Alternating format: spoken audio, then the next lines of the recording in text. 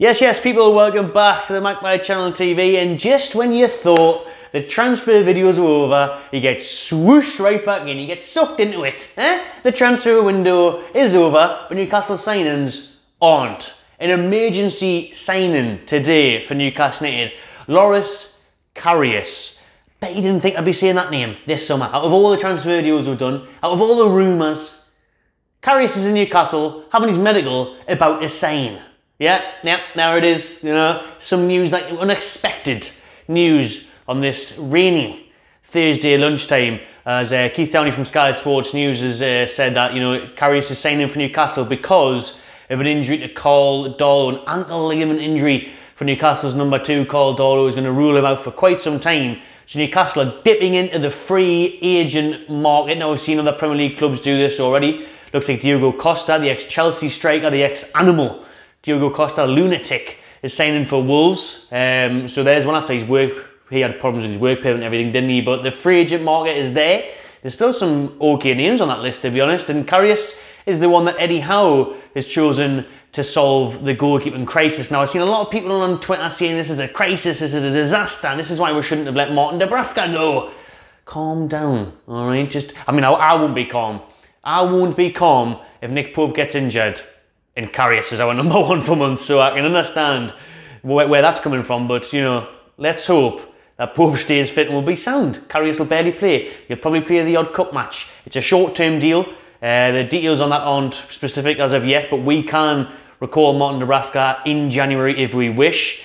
And again, on the Dubravka situation, we couldn't do nothing about that. He wanted the move. Newcastle, Eddie Howe, everyone wanted to keep him at the club, but he wanted a move. He wasn't happy about being demoted to number 2. He felt that was harsh after his service over these years in the black and white. He wanted that move to Manchester United. Manchester United came calling, and look, there's a difference between being demoted to number 2 and then going in as a number 2. He goes to Manchester United as a number 2. He might even play tonight. You know what I mean? Man United are playing in Europa League tonight, so he might even play there. So I can't blame Dubravka in a way. Do you know what I mean? He did well at Newcastle. He got put in as number 2. He didn't want to fight for his place. Fair enough. Move on. No hard feelings. And like I say, he gets a chance at European football for Manchester United this season, to put that on his CV, look back at that on his career. So I've got no issues with that.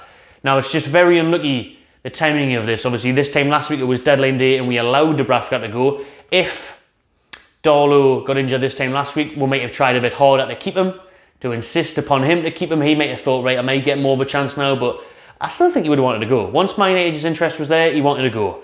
Anyways, we're going to get into Karius because he's the man now that's going to be Newcastle United's number 2 for the short term at least. And very conflicting opinions on Karius, and I'm going to get into them in just a moment. But first of all, thank you to Football Prizes for sponsoring this video. Look at this for a prize, right? It ends today, so you haven't got long. But if you followed on social media, you would have known that this was happening. Every Monday we post Football Prizes on Instagram, Twitter and Facebook. And on the Thursday as well, we'll post it to let you know that it's ending tonight. There it is on the screen. You can see it there, £2.95. You know what I mean? I know the cost of living's going up, but that's a great deal. To get a chance to win that signed shirt for £2.95, plus to be entered into the hat of loads of other prizes. You can't have gone wrong. Good luck. Link is in the description. So, Karius, right then. When I first heard the news and I was driving, I thought, what the fuck is going on here? And I couldn't see the full tweet because obviously I was driving. I just got the snippet from Keith Downey, and I thought that Pope was injured, and I thought, oh my God, oh my bloody condom. I can't believe it.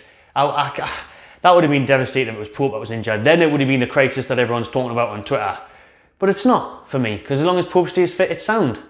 Karius,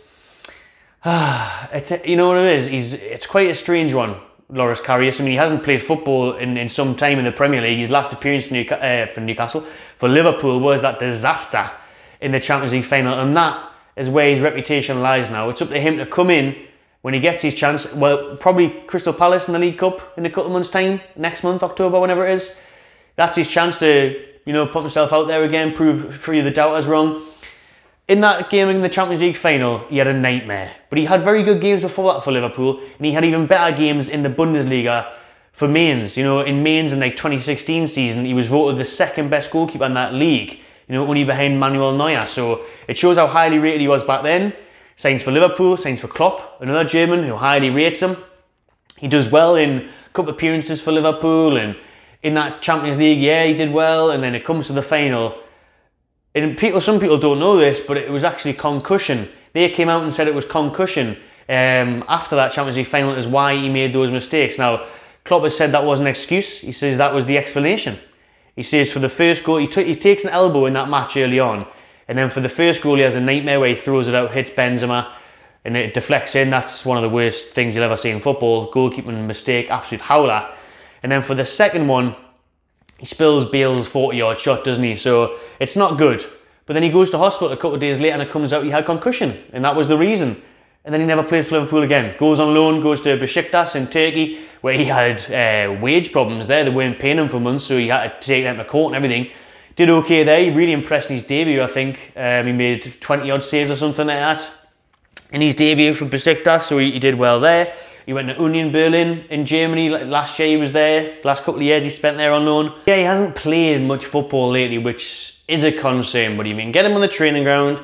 Eddie Howe can do some work on him, build his confidence back up. I'm sure he's an okay goalkeeper. You don't get to sign for Liverpool and play in Champions League finals if you're not highly thought of, if you're not regarded. Do you know what I mean? It's hard though when you've had that traumatic performance and experience that he had in the Champions League final. It's hard to come back from that. It really is. We've seen it in the past with other players, not just goalkeepers, but what can you do if he's willing to pick himself up? I mean, Jesus Christ, he spent more time in the gym than he has on the pitch lately. He's been doing it bodybuilding. You know what I mean? I thought he was going to enter Mr. Olympia, not be playing football again. The bloke's just been lifting weights for the past few years, so we're signing a bodybuilder, not a goalkeeper. But we'll see how he gets on. Look, he's played well in the past. He's obviously got something about him. If he can regain his confidence, get over his mistakes, get over that psychologically is the main battle, I think. And then build from there. Look, like I say, he probably won't even play for Newcastle. He'll play in the odd League Cup game or whatever, but if Pope stays fit, he's not really going to play, is he? You've got the World Cup in a couple of months, so he might not even make an appearance for Newcastle, but he's there as an option, someone who's played in the Premier League before, played in bloody Champions League finals, got an assist in the Champions League final for crying out loud as a goalkeeper. Not many people at all can say they got an assist in the Champions League final, but this bloody goalkeeper can. I've said bloody loads of times there. But Karius, I think, you know, it's an emergency signing. It's got to be done. It's back up. There it is. I mean, let us know what you think about Karius signing for Newcastle. I can understand people being a bit hesitant. And then, like I say, for me, I think it's alright. I mean, I'll judge him when I see him. I haven't seen him for a couple of years, and we'll see what he's like now on the pitch if he gets a chance. But as backup, look, we can't even disrespect Mark Gillespie, but come on. Where did that bloke come from? Scotland or something? He's there just for being a Geordie. Do you know what I mean? Get me on. Get bloody Marty G. Shaw on. Get someone on. You know what I mean? He's just there for bloody local data. So you can't be starting Gillespie in Premier League games. But Karius, he's been there before. He's done it.